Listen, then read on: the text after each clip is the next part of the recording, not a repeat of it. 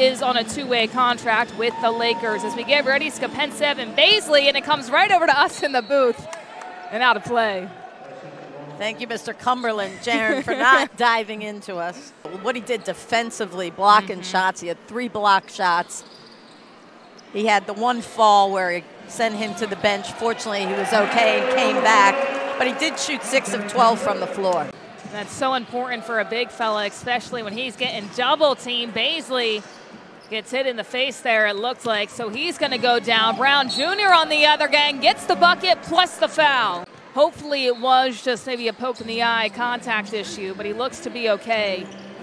Clark putting up some big minutes here, though. Good win from downtown, dribbles it in. 9-point lead here for the Westchester Knicks, searching for that first victory of the regular season. Skapencev double team Charlie Brown Jr. making them pay.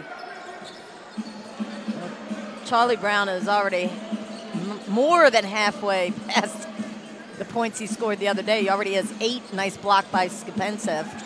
Lofton gets it back, but it's turned over. Toppin right there. Washington in the game, trying to make an impact right away, and he does. Good win.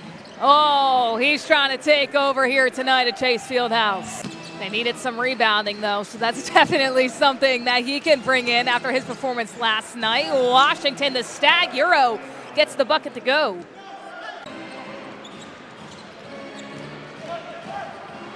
Up top, Goodwin gets it to fall. Tough bucket by him, and now the shot clock is unplugged. Of action. Now we're at the second. Lofton back into the game, comes up short. It's Mohamed Brownridge alongside Bagley Smart in for the Coats as Jeffries gets fouled and gets the continuation. Jeffries was going downhill. He had Mohamed coming off of a screen by Skapencev. Westchester is the one determining the pace of this game. They're the ones getting out in transition. Jared Brownridge can do that, and in a way I would call that stopping the bleeding. 12-point lead here for the Knicks. Smart, oh, the fake and the make. Well, because Skapencev didn't want to leave Lofton. Almost every single game for the Blue Coats. Good win, though. Trying to get things started out of the timeout. Lofton on the boards. He collects, and Skapencev just kind of stands there as Lofton will head to the line for the old-fashioned three-point play. Because he kind of gave up on the play. Oh, actually, no, he was trying to just take the charge. Alongside Goodwin on his team, who has 11. Brown has 10. Brownridge trying to answer, and he does with the slide on the floor. He's in defense of Brown. Charlie Brown Jr. driving in, and it goes through. And that's after he had the 19 and 12 assists. Obviously, he's been asked to be more of a scorer in this first half with no Ricky Council, no Terquavion Smith. However, you're joining us on DETV, NBAGleague.com, Philly 57, or CBSPhiladelphia.com. A tough drive and finish by Lofton. He wants the foul. Nevertheless, he gets the deuce. Timer winding down. 5 seconds on the shot clock.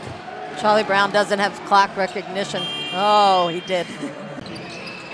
Tough to win games if your top players are on the bench in foul trouble, but Smart able to get the floater to go. When a guy is tall enough to not be having, like, in your space, it's a lot harder.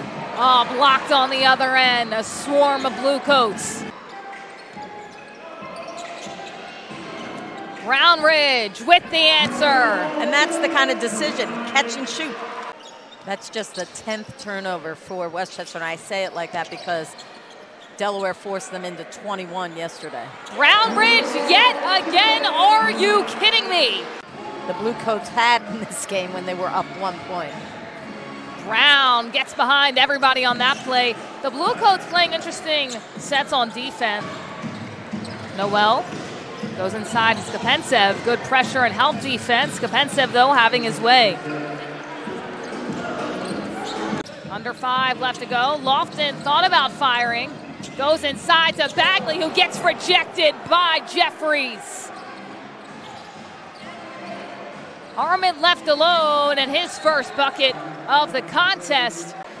And basically, Jared Brownridge might be hearing Aaron Hook on the sidelines because he hits another big-time three, but Charlie Brown Jr. there to answer.